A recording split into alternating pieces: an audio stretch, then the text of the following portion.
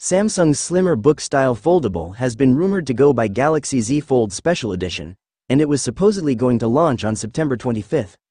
That obviously hasn't happened, but we do have some launch-related news. Maybe.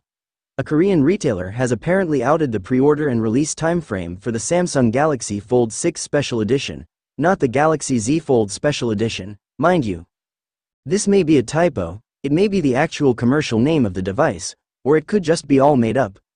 Do keep that in mind while you read the rest, as the page in question also isn't accessible to us anymore. Anyway, what it did apparently say was that pre-orders for the device in Korea will start on October 18th and end on October 24th ahead of the phone's release on October 25th. So perhaps the September 25th leak got the date right, just not the month. That is, of course, if this is a real leak by a retailer and not just a figment of someone's imagination. We'll have to wait and see which it actually was. The Galaxy Z Fold Special Edition, or whatever it will end up being called, is supposed to be larger, 8, internal folding screen, 6.5, cover screen, slimmer, 10.6mm when folded, and better equipped, 200MP main camera, than the Galaxy Z Fold 6 which launched back in July.